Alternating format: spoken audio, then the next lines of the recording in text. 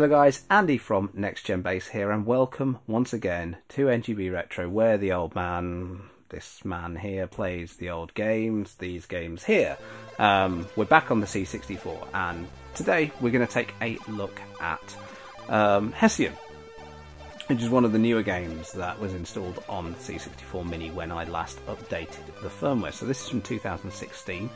And apparently it's a platform game. I've not played this at all. This is one of the games I've not touched on the C64 Mini, so let's spin it up and see what it's like.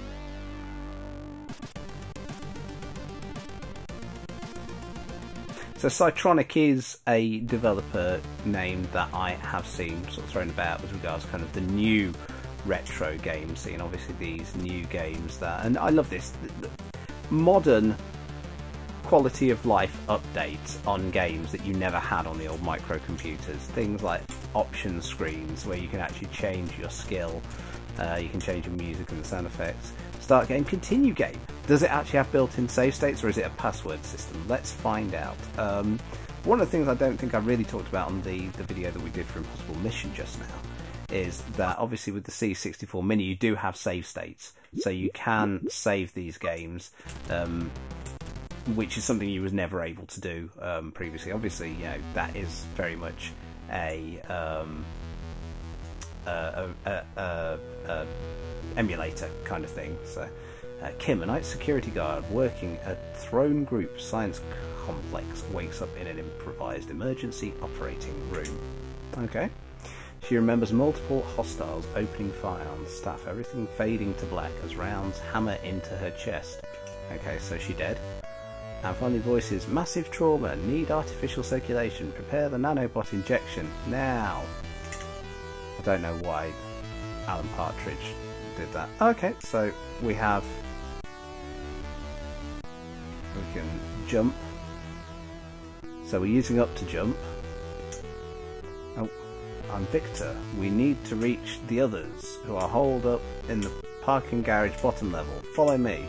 Okay, so we're going to follow Vic. Oh, did Victor die? Ah, I'm no good to go on. Search the upstairs. You need a passcode we use to lock up this place. Watch out for more of those bastards. Swears. And one final thing, your nanobots running your body depend on battery power. Don't run out. Okay, so I got the pistol, so okay, so this is interesting. So this is kind of a very modern style adventure platform game. Nice chunky visuals. So there's a pistol, got pistol, combat knife, got combat knife.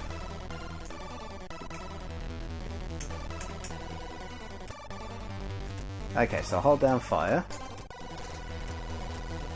and I can choose my weapon. So I've got pistol, I've got combat knife, and I've got fists. Got combat knife going on there. Okay. So I feel like ammo is going to be quite limited in this, so I'm going to need to be quite careful. Now one of the things I said for... Oh god. Now that didn't really do any damage to me, which is good, so hopefully that means that enemies don't damage you when they touch you, but probably do when they fire on you. I'm guessing that little pea shooter combat knife isn't no good, so let's get the pistol out and have a go with that. Oh, okay, cool. I've got some parts, but I have wasted a fair bit of pistol ammo, so maybe I need to conserve ammo a bit more. So I did say in the Mission Impossible Mission video that I wasn't going to do a full playthrough of that, but this actually feels like something I might come back to. Heck! Oh god. Oh, I don't like those.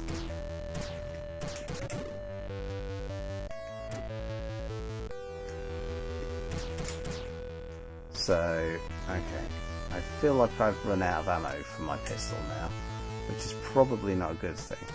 You need the warehouse pass. Oh, health regenerates, that's handy.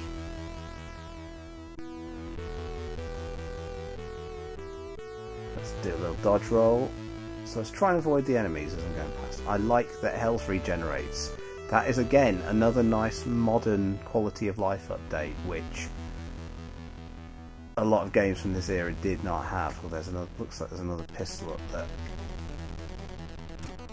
Get that? Yeah. We got. Okay, so we've got ammo on the left for the pistol, and we've got the number of clips that I've got presumably on the right. So it feels like enemies don't hurt you on impact, but if you hit their bullets you will take damage, which makes sense, I guess.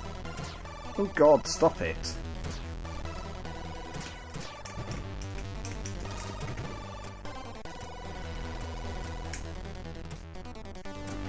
Ah, there's the warehouse pass, so I need that. I've got the warehouse pass. Oh, there's a med kit. So can I select that from my... Ah, so I've got a med kit there.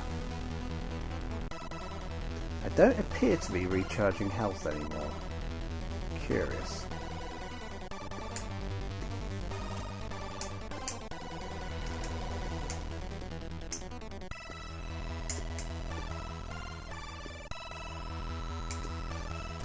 I wonder if a medkit automatically heals you if you run out of health, but I can't seem to figure out a way to get it to heal me normally.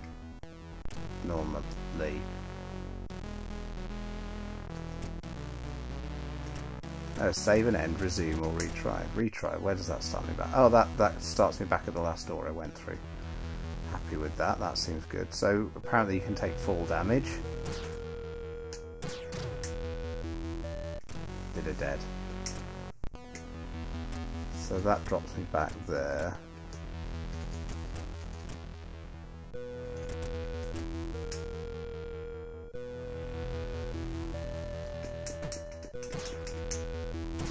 No, I've not got a lot of health left. How do I use a med kit?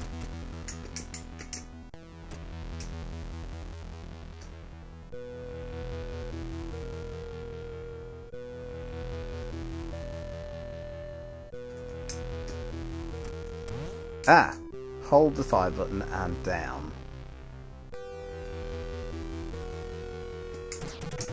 Okay, got it.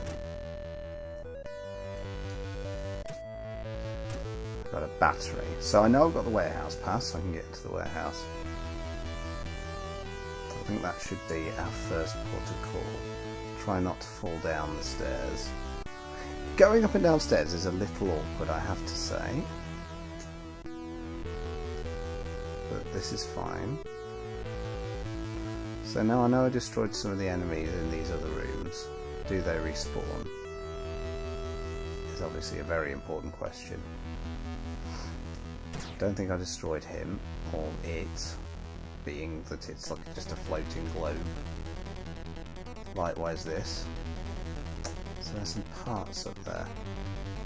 Well, now there was an enemy in there that I definitely destroyed, so let's get into the warehouse, use the warehouse key. Okay. Or get out of the warehouse. I'm burning ammo. I probably shouldn't be shooting the enemies as much as I... Oh, God! Well, that was surprising.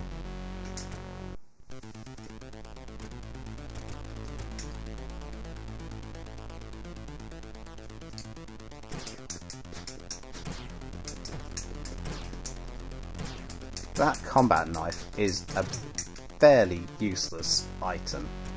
I am not going to lie. I just used a bullet, which I probably shouldn't have done.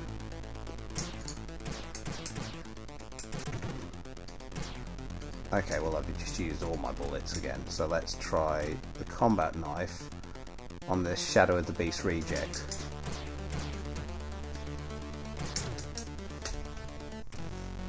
No, dead. Okay, well we got out of the warehouse, so I'm going to save and end there, and I feel like this is potato. Save game slots.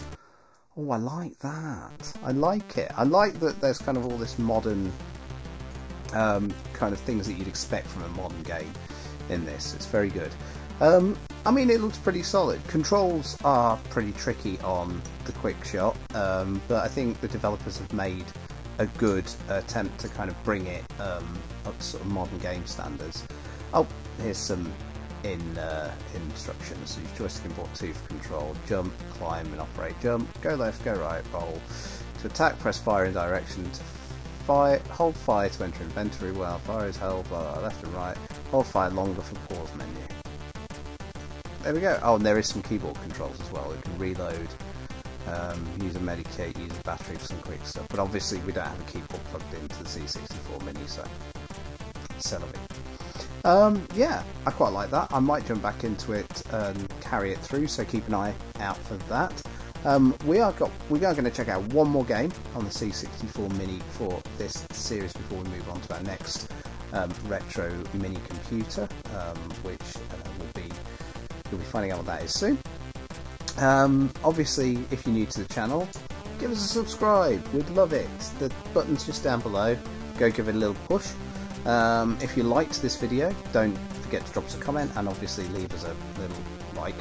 That kind of stuff's really polite and just, really nice. And if you're coming back for some more of these, I will see you next time on NGB Retro. Bye for now.